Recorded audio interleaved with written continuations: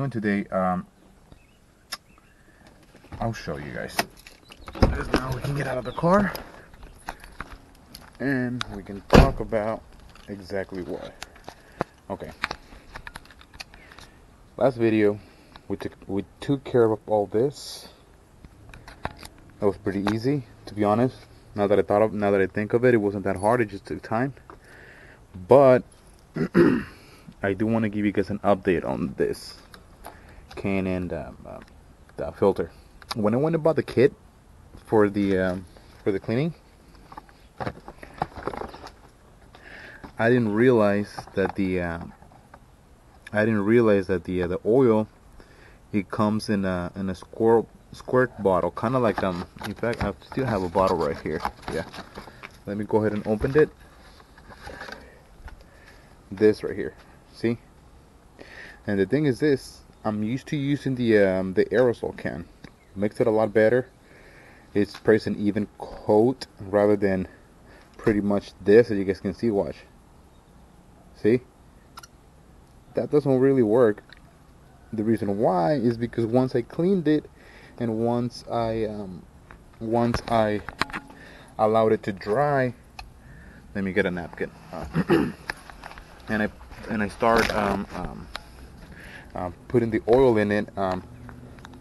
It took a minute for the oil to actually start to let's say sink in within the cotton on the filter, and I was thinking that wasn't enough, because when I poured it, it really took a long time for the cotton of the filter to start sucking the oil. So what ended up happening, put too much. And by doing that, I found out through the bottom that if I just do this with a napkin, see that? My assumption is this: most likely, some of it oil and got on the master flow sensor, and most likely it killed it. The reason why, because when I start the engine, in fact, I'll show you guys this. When I start the engine, watch. Oops, a little too close. It starts. Do you see that? You guys hear that? Look at the RPMs.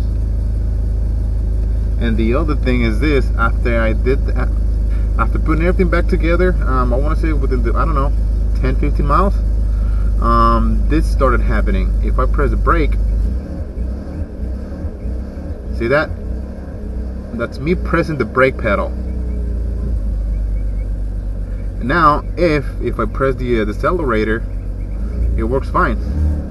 And in fact, driving it doesn't really feel that much of a difference as far as the way it takes off. But if I press the brake and then I press the accelerator, see, it doesn't allow me to rev it. And I'm actually pressing the brake. Watch this.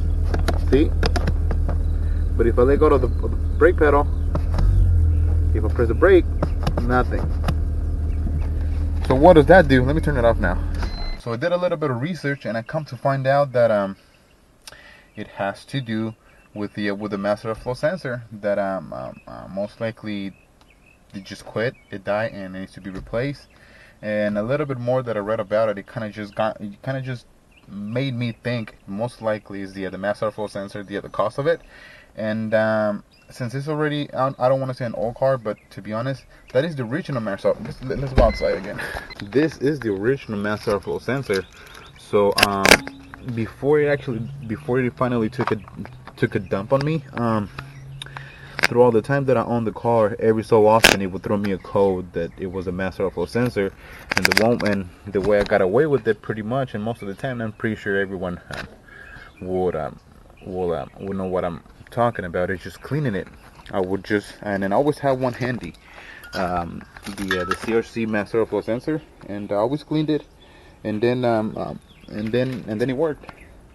But I knew that at a given moment it was gonna happen, and it seems like it did. My assumption is the fact that the oil got on the Canon oil got on the most likely on the sensor. Sorry, I'm putting this back. It kind of came off. It killed it. In short words, the oil killed my master flow sensor finally. But it's original, and to be honest, I really can't complain, because I know I won't give a moment I was gonna do that. But that's that. I hope I didn't talk about it too much. But the thing that we're actually gonna do today, it's a little different. I ended up actually. Okay, let me move on. We seems to have a leak on the valve cover on the valve cover itself, gasket, and it seems to be leaking from this bolt right here. I don't know if you guys can see it. Pretty sure you guys can. And the reason is this. I replaced the valve cover gasket. Then I replaced it, and it was about 11 months ago. How do I know that? Because of the fact that I went through the on my eBay when I ordered it, and I was able to see when was the date I ordered the gasket, and apparently it was 11 months ago. So I'm pretty sure I can reuse it, and that's what I'm going to do. But the thing that I'm going to do, see if I can fix the problem, it's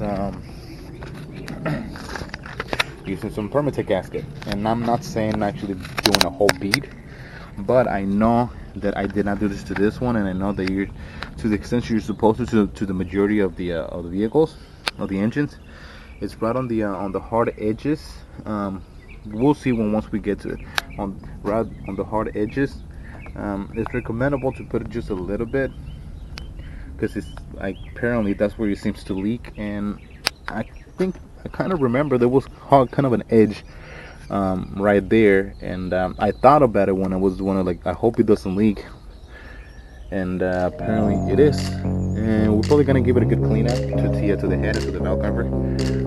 Make sure it actually seats properly. We're gonna clean the gasket as well. We're gonna let it dry, and hopefully we get better luck this time.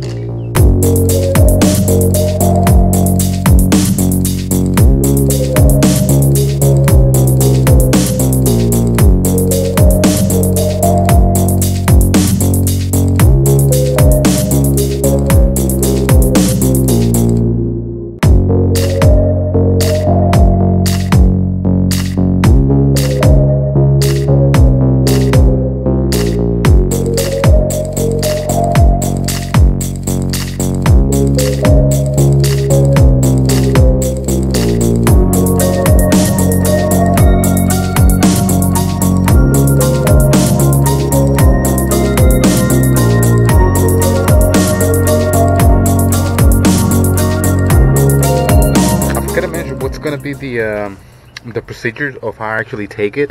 So first, I'm pretty sure you guys saw already, I ended up taking the coils first, and I took them individually, and I put them from left to right, and I know that the left one is going to be the first one, and it's going to be 2, 3, 4, 5, 6, 2, 3, 4, 5, and 6, of course.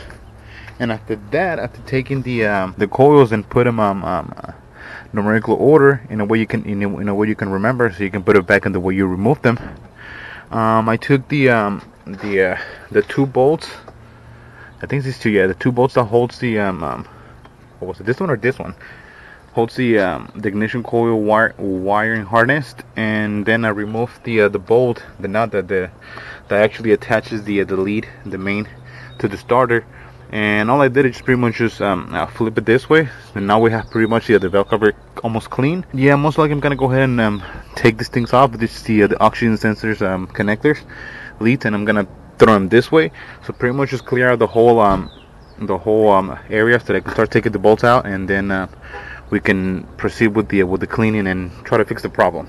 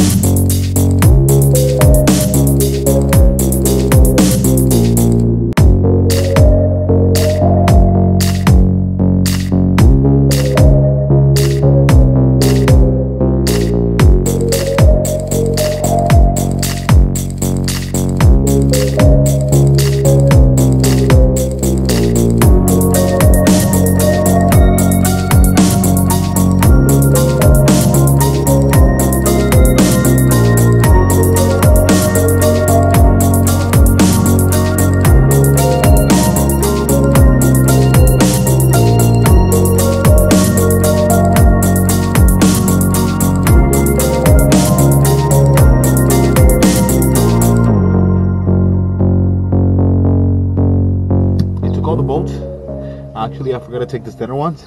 As you get, I don't know if you guys can see it, but hear that? I can take it off. So this is what we're gonna do. We're gonna take this thing off now. Let's see.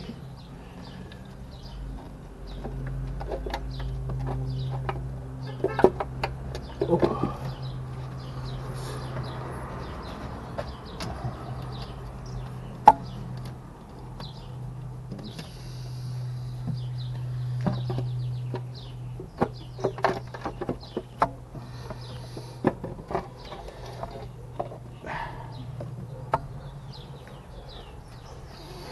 And there it is.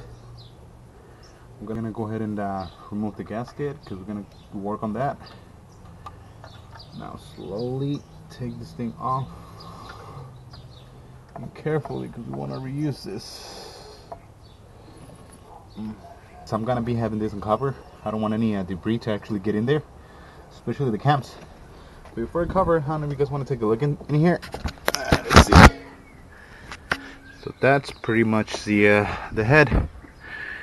And if we examine where could that leak be from, we'll have to guess. Actually, it might be the whole bottom part. Yeah, let me see. Man. So what I'm gonna do is gonna go ahead and cover this with a towel. And I know some people might be like, you might leave some procedure on it, but at least try to get one that doesn't have that much lint. And that should be fine. Make sure it's nicely covered, nothing goes in there while you clean the valve cover, which that's what I'm gonna do. So I just came back from the store. I ended up going to O'Reilly's because I ended up deciding to, rather than just use brake cleaner, I'm actually gonna use some engine degreaser. The reason why is because of the fact that I'm seeing a lot of not a lot of it, but just enough some spots where it actually has gunk. And this is actually the foam type. Hopefully it gets all foamy and just start loosening things up, and I ended up getting another 2 more cans of brake clean. That should be fine. So let's go ahead and spray this thing.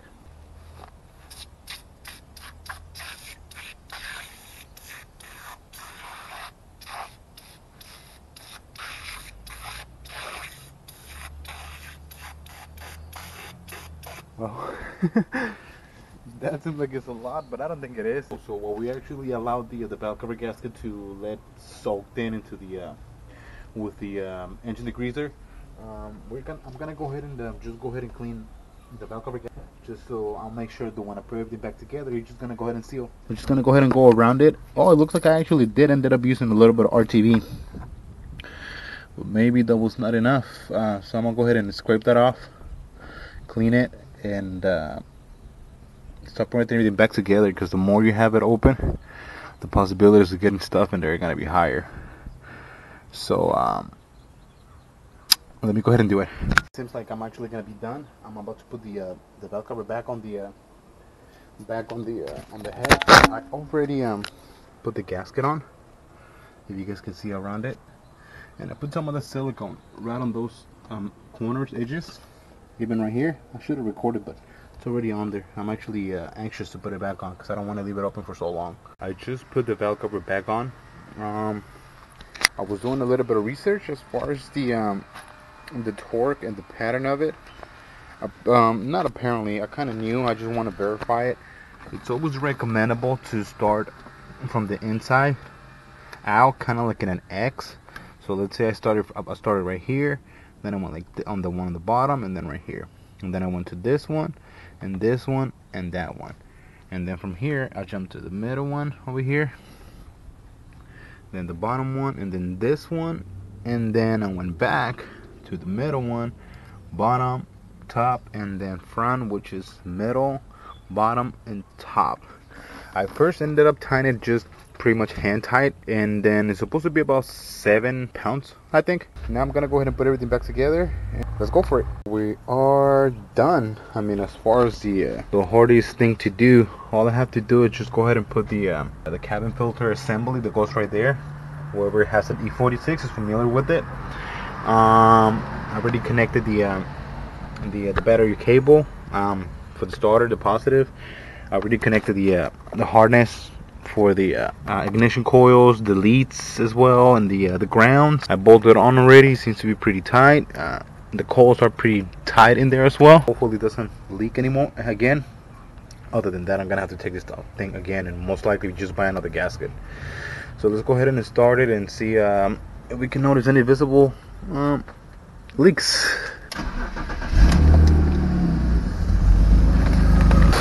Okay.